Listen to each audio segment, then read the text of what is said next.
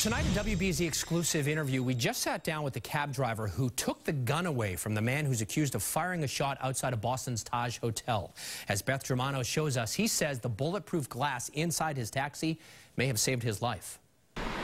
It was the most nerve-wracking encounter for this Boston cab driver, preferring not to be identified. He had no idea when this passenger jumped in his car. Police were looking for the same man who had just allegedly fired shots into the street near the posh Taj Hotel. I told him, give me the address. He said, just drive, drive, drive. What he heard from the back seat a few minutes later made him jump.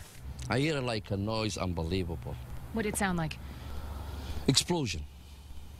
Unbelievable explosion. Police say 34-year-old Andrew Flack randomly fired a shot at the bulletproof partition window.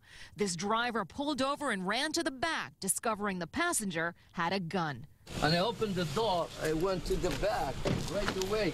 When I get in, I saw the gun here. I took it, from here. The driver says it's become more dangerous on the job, and he no longer opens the partition to talk with passengers. And in this case, he's glad he didn't. What gave you the courage to grab that gun? Kind of reflex. Sometimes you have to do something fast, because if you don't do it, forget it, Flack faces multiple gun charges after police say he became belligerent and left the Taj Hotel bar.